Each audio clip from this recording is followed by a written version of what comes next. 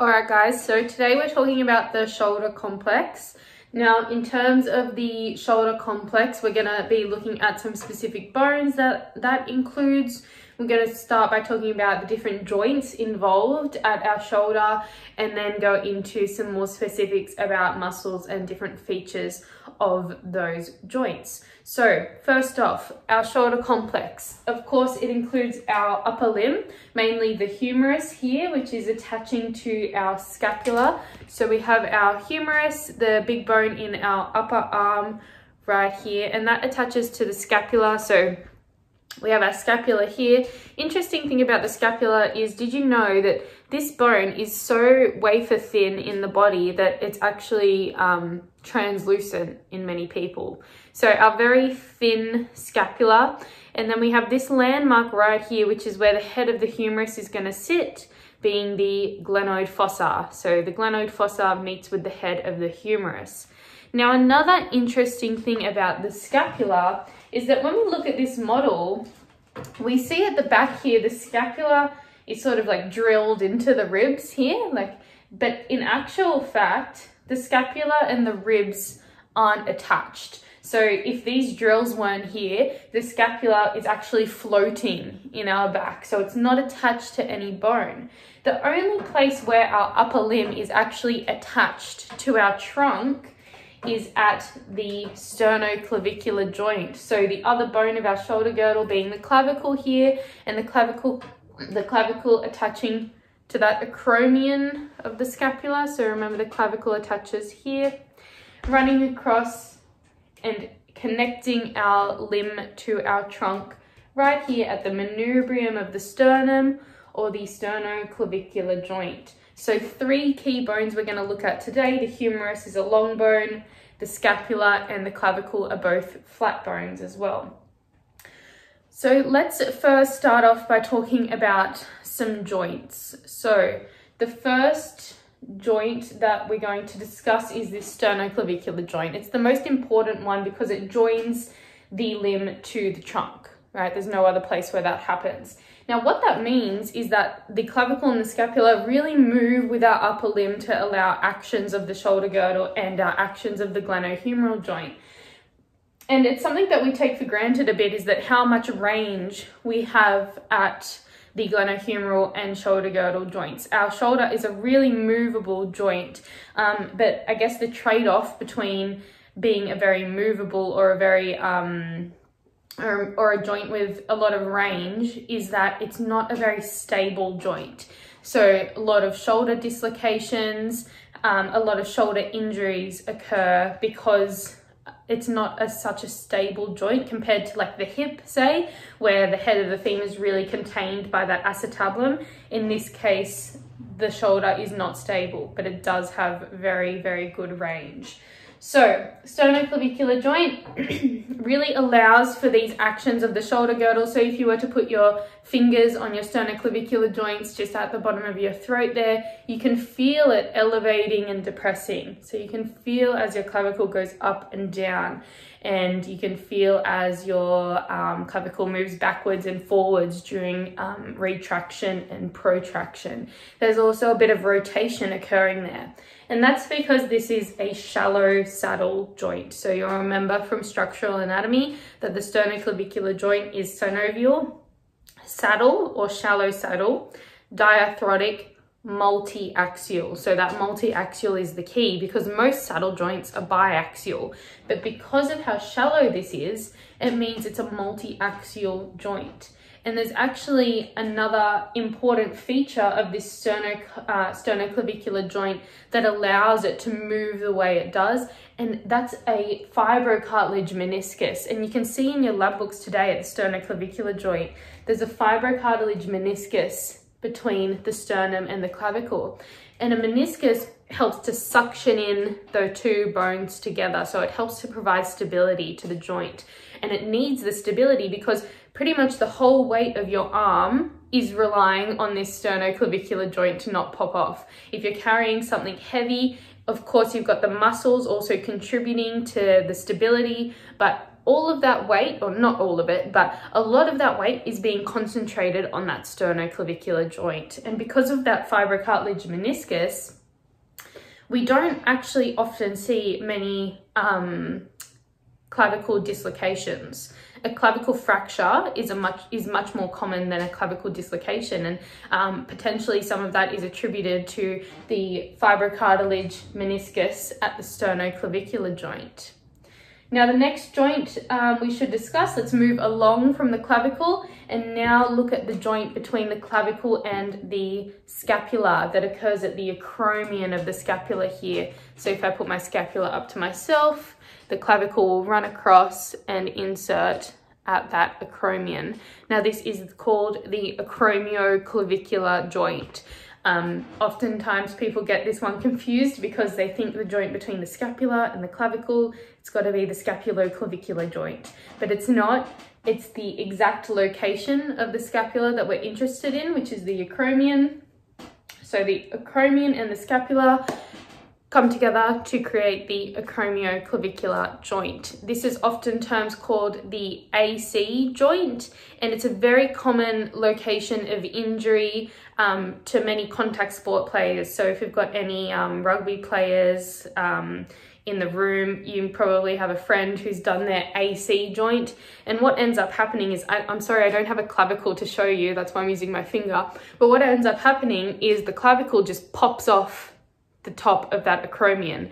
So often it looks all normal, but then there'll just be this raised edge here being the clavicle because it's no longer attached to the acromion. And what's really interesting is you can just press down that end of the clavicle like a piano key. So if you know anyone who's got it, ask them if they'll let you play with it, and you can just pop it down and it pops back up like that. It's kind of gross, but also very interesting.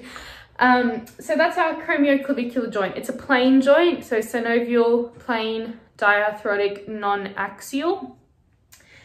Now, the other joint that we're going to talk about, we're going to come back to the glenohumeral, but there's one more thing I want to talk to you about, and it's this, I guess, it's a type of articulation between the scapula and the ribs. Now, the scapula doesn't lie directly on the ribs. It's not bone-to-bone contact. So this is not a normal type of joint. That's why in your lab books, you can see it's called scapulothoracic articulation. Now, there's actually muscles and fascia, there's connective tissue running down between the scapula and the ribs that prevent bone being on bone.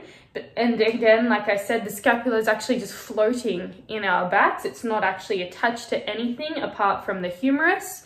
But because we have this interesting sort of connection between the scapula and the rib cage, we call this the scapulothoracic articulation. Now, up until this point, we've spoken about the glenohumeral joint and the shoulder girdle. Those have been our two areas of interest when it comes to the shoulder complex. Now, what we're learning here is that the shoulder girdle is not actually just one specific thing. The shoulder girdle is actually a combination of the three joints that we've just spoken about. So the shoulder girdle includes the sternoclavicular joint, the acromioclavicular joint, and the scapulothoracic joint. So the sternoclavicular joint and the acromioclavicular joint move together with this scapulothoracic articulation to allow movements of the shoulder girdle. So elevation, depression, protraction, retraction, and then also upward and downward rotation, which looks like this for upward rotation and downward rotation. Now, this is also referred to as medial and lateral rotation. So upward rotation is also known as lateral rotation, and then downward rotation is also known as medial rotation as I come back down. All right, so those are the joints of the shoulder complex, or the shoulder girdle, sorry. So 1, 2, 3, sternoclavicular, acromioclavicular, scapulothoracic articulation. Then we have our glenohumeral joint. So our glenohumeral joint is a very interesting joint. We know it's a synovial joint. We know it's a ball and socket. So synovial, diarthrotic, ball and socket multi-axial. So there's many movements that occur at the glenohumeral joint. We can flex it, extend it, abduct, adduct, horizontally adduct, horizontally abduct, and then also medial rotation of the humerus and lateral rotation of the humerus as well. And then if we put a few of those together, we get our circumduction too. So lots of different movements at the glenohumeral joint. Now, as I was saying before, the glenohumeral joint is a very mobile joint. If you flex your glenohumeral joint, you can lift your arm right up. If you extend it in hyperextension, you can get a lot of range there. And compared to the hip, there's quite a lot of range at the glenohumeral joint. Now, the problem with that is it's not very good at stability. If you look at where the glenoid fossa is and the size of the glenohumeral, of the humerus head, that glenohumeral joint's literally like a golf ball on a tee. So this being the tee and this being the golf ball. There's not much bone-to-bone contact. And that is one of the reasons why we see so many shoulder injuries, see so many shoulder dislocations. Now, there is a feature of the glenohumeral joint that we haven't spoken about up until now that helps to provide a lot of stability at this joint, and it is called the glenoid labrum. Now, the labrum is like a rim of fibrocartilage that surrounds the glenoid fossa. So it's called the glenoid labrum. It's a rim of fibrocartilage surrounding that glenoid fossa, and it helps to suction in the head of the humerus, because otherwise, you know, there's not going to be much joint stability there at all. Now, the glenoid labrum deepens the cavity and sucks in the head of the humerus.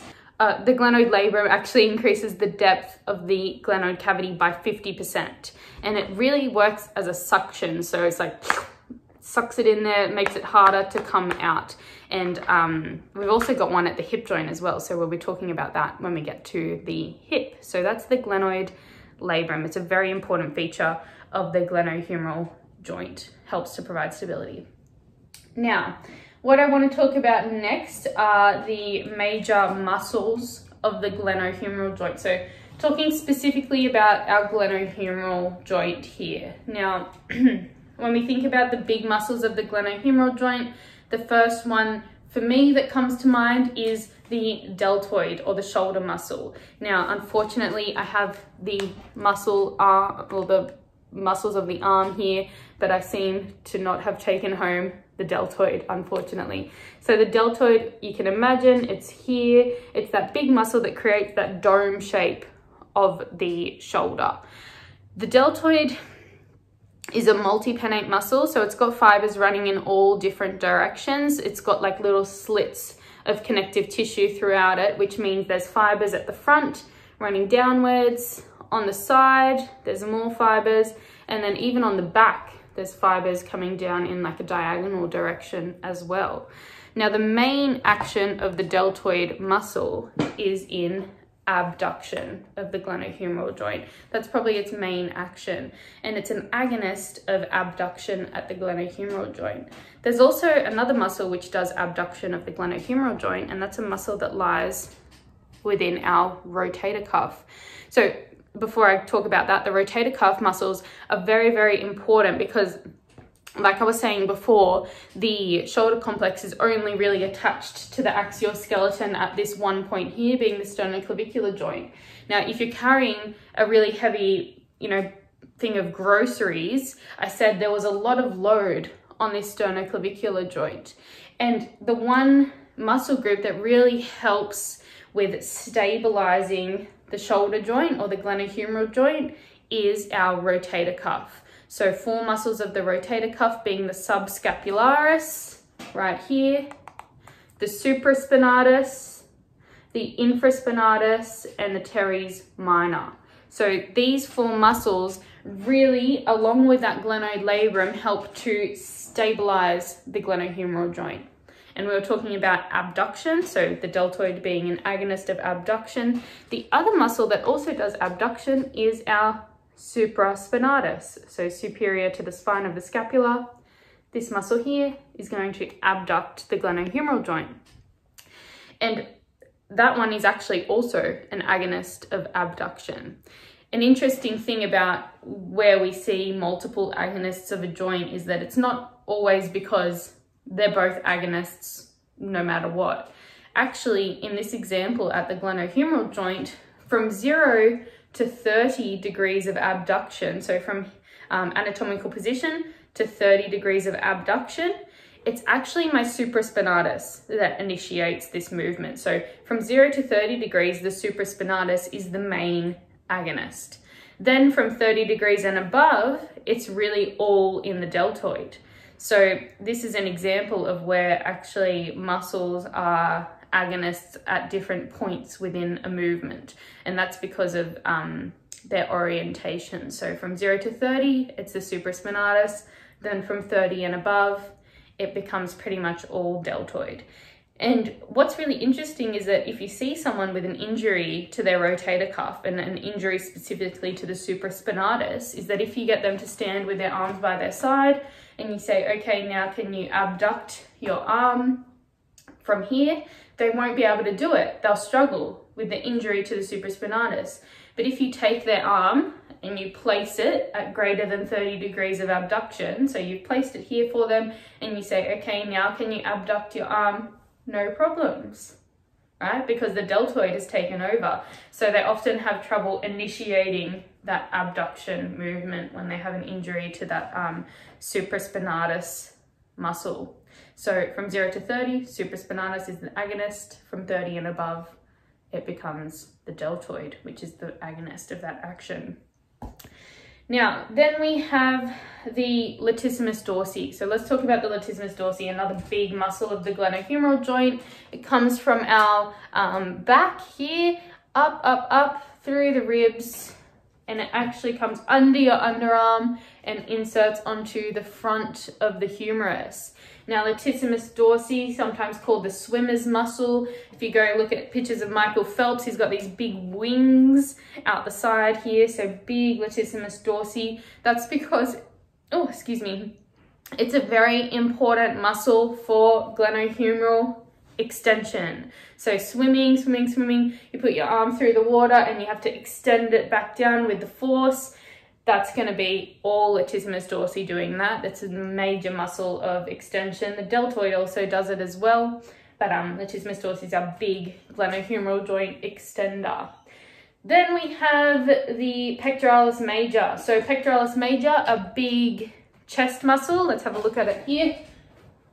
So our big chest muscle being the pectoralis major, again, you can see it's got fibers running in quite a few different directions. So some coming downwards from the clavicle, some coming horizontally from the sternum, and then upwards from the ribs.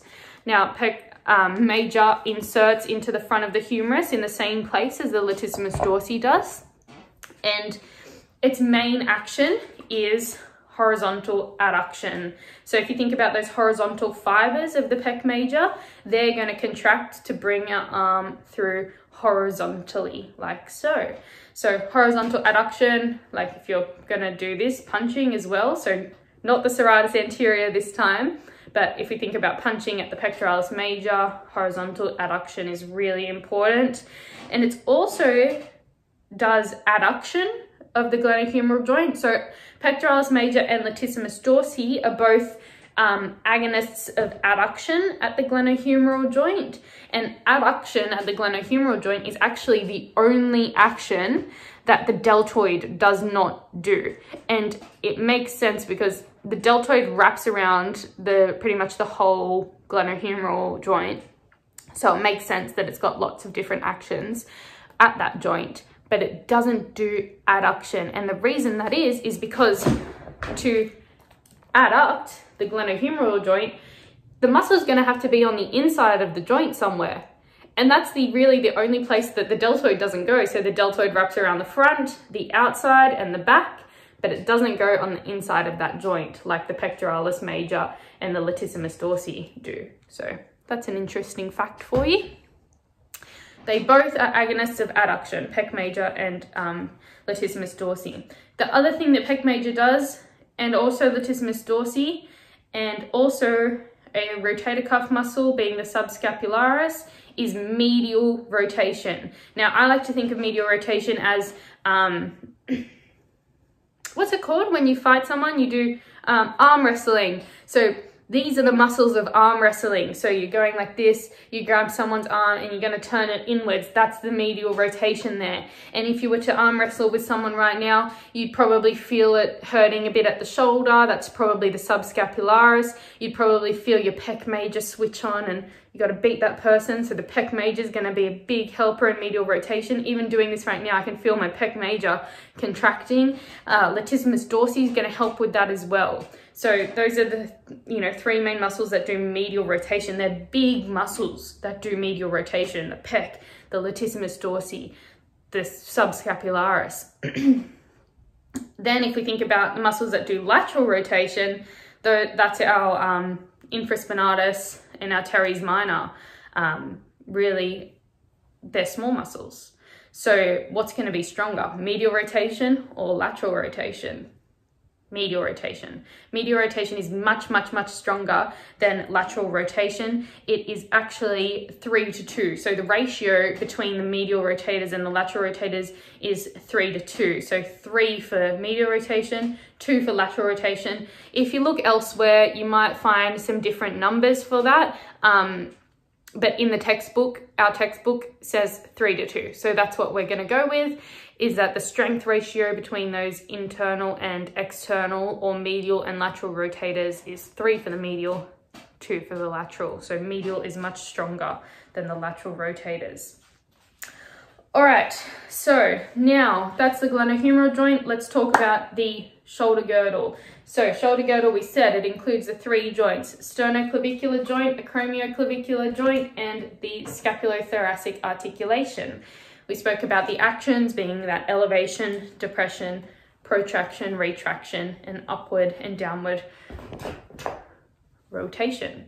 Upward and downward rotation of the shoulder girdle occurs simultaneously with abduction and adduction at the glenohumeral joint, because as we abduct and adduct our glenohumeral joint, look at the acromion here. If I just abduct this humerus, it's going to get blocked.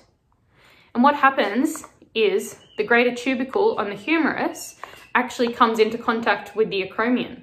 So if the scapula or the shoulder girdle didn't work together with the glenohumeral joint, you wouldn't be able to abduct your arm very far because it would be getting stuck at that acromion. So what happens is that the glenohumeral joint abducts as the scapula upwardly rotates. So it allows for that action there. So they need to work together to allow for these ranges at the glenohumeral joint. So they're good friends, working together always. Now, something interesting I mentioned before about the scapulothoracic joint was that it's not bone on bone here. The scapula does not touch the ribs, and that's because there's muscles and connective tissue running between them. If we think about the muscles that would be running between them, the first one is going to be our subscapularis. See, the subscapularis, it starts on that anterior portion of the scapula, so it runs on in between those 2 muscles. Those 2 bones. There's another muscle that also runs in between the ribs and the scapula, and that is the serratus anterior. So again, I don't have the full model here, but we can see the serratus anterior, the serrated edges. I call this one like the action star muscle. Like if you go and look up like comics of like Wolverine or like the Hulk or Superman, whatever you're into, you'll often see that the serratus anterior is drawn really obviously on the superheroes. So it's a superhero muscle. It's also the boxer's muscle, so it does punching. This muscle, I'll hold this to myself, runs up, up, up under the underarm and to the anterior portion of the scapula. So it's running in between the ribs and the scapula. You've got a good picture of it in your lab book actually. So if you look at that picture, it looks confusing when we first see it. I'm going to explain it with you after you watch this video.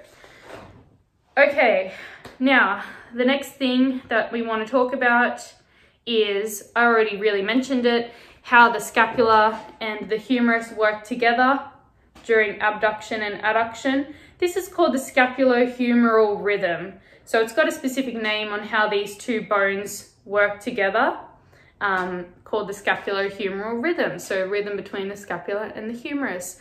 Now, in terms of abduction and upward rotation, as we abduct the glenohumeral joint, for every 2 degrees of abduction of the glenohumeral joint, there's 1 degree of upward rotation at the scapula. So it's a 2-to-1 ratio. For every 2 degrees that the humerus abducts, the scapula upwardly rotates 1 degree, like so. All right. Clem's going to talk to you about the next few pages to do with the range of motion testing. We're now just going to go over the last station of the lab, being the spinal contributions to shoulder motion. So when we move our glenohumeral joint, we can measure how much range we get at these joints, being with the goniometers that Clem's going to explain next. She better not forget. Then, if you sort of want to trick your body and to get more range, you just get your back involved in it, right? So if I flex my shoulder and I keep a really nice neutral trunk, I can probably get to like maybe 170 degrees of flexion.